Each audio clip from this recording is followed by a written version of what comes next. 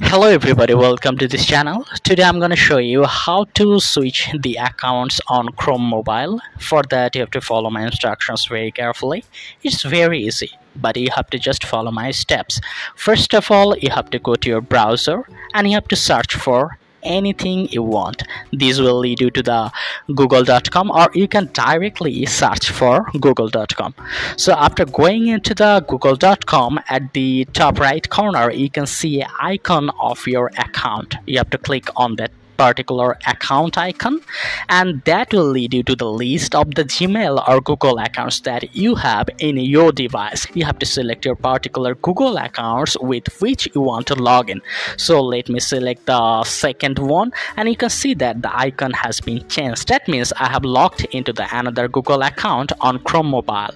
So this is how easily you can do it. So if this tutorial helped you, like this video and don't forget to subscribe to my channel. See you in the next one.